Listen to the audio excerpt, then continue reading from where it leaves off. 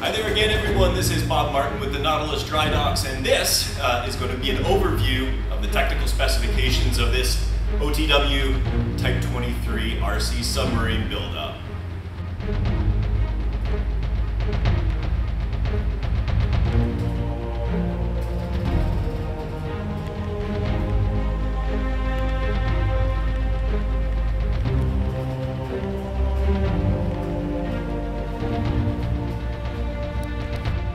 All right, here we have sort of a general overview of all of the components of the model. Obviously, we've got the hull in the background there. It's about 1/25th scale, just a beautiful size. We've got a battery compartment, the main watertight cylinder, propel, which is basically liquid air for the ballast system, and we have our high-tech 6-channel radio system. So let's walk through how all of this goes together, and then in a separate video shortly thereafter, we're going to throw this thing in the water and show you how it works.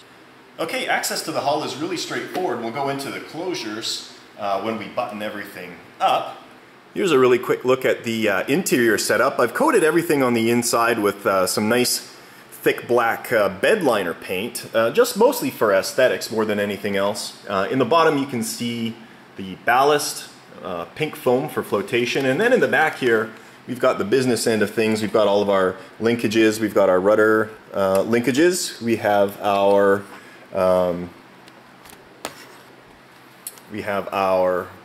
bow plane linkages, and then we finally have our rear dive plane linkages, and then of course our main prop shaft, and that spins really nice and freely. This is really important not to have any binding in the drive line.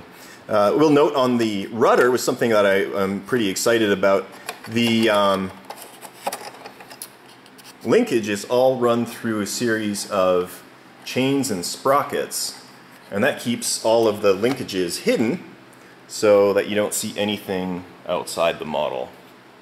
So let's talk about installation of the main cylinder.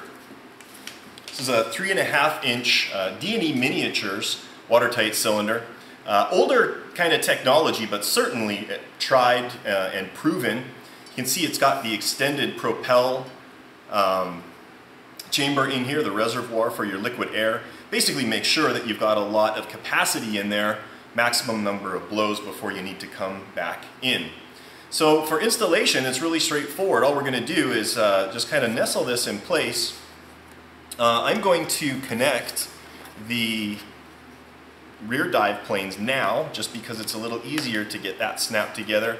And the other thing we need to do at this point is install the drive shaft. We're just going to put that in place. Drop everything down, nice and easy. Butt it up against the back, and it's nestled, ready to go. I'm going to connect our linkages. Again, those just snap in place.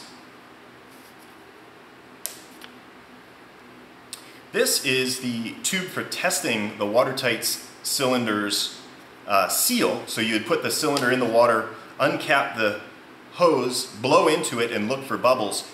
I just keep it on there, but all you're going to want to do is just tuck this off to the side.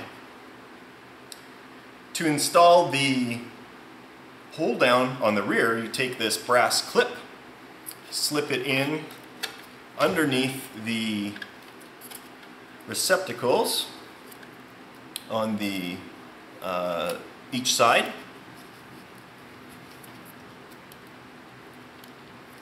And that basically holds the rear in. And then for the front, there is a stainless steel bolt, and that just bolts right into the center through the bulkhead there. All you need to do is use your fingers, tighten it down, and there you go. Everything is completely locked in place, completely solid. You can lift the model up by the cylinder. It's all locked down. So again, I'm just going to tuck that tube out of the way. I am also going to connect the rear main power lead. These are watertight connections. snap that together, tuck it out of the way, and we are completely ready to go on the aft end of the boat.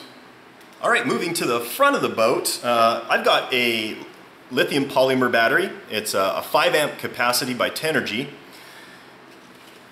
All you're going to want to do is, actually the easiest thing to do is connect the power lead to the front bulkhead through this Dean's connector. Slip the battery into the compartment, tuck the lead in, and you'll notice there's also a 15 amp fuse in there. That's very important to make sure that if there's any shorts, you don't damage any of the equipment that you've got in the cylinder.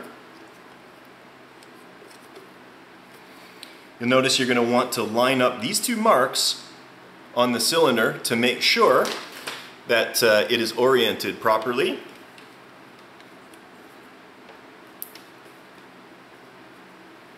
And with that, your watertight cylinder for your battery compartment is ready for installation.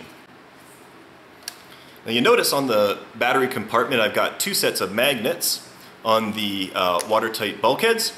Those are going to pair up to a series of magnets in the hull. So you just drop your cylinder in place. It matches up to the bulkheads and everything is installed, secure, and ready to go. All right, now that we've got everything installed in the model, it's time to prep it for the pond. And in order to do that, we're going to need to fill up this pressure vessel with this liquid air. In order to do that, we're going to need the adapter, the supply can adapter. You're going to make sure that you open up the valve,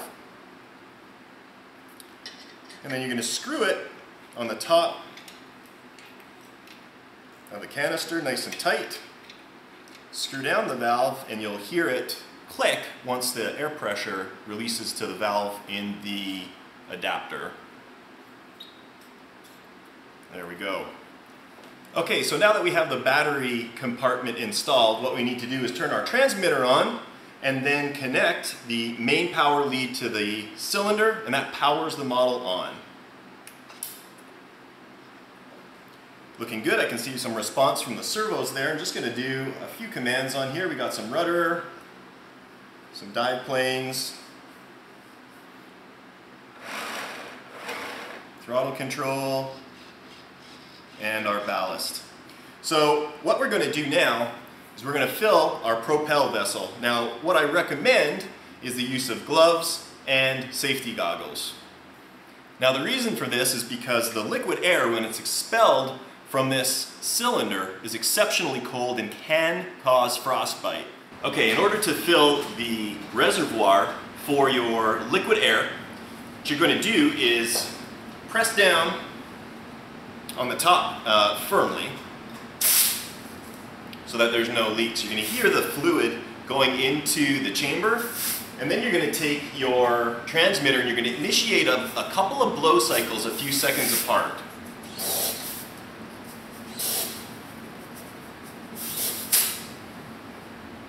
So once you do that, you've made sure that you've got the maximum amount of propellant in your reservoir.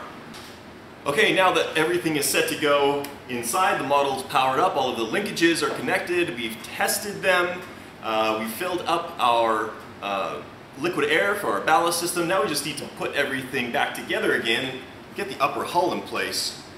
Just set the top in place. We got 2 bolts. One goes in the front, one goes in the back.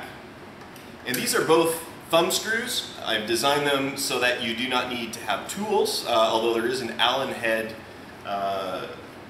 in the top of it, so you can use a tool if you want to. That's going to hold everything down nice and tight and firm. And what you're going to do is take the rigging and attach it to the magnetic clip at the front, and you're all set to go. We're ready for the pond.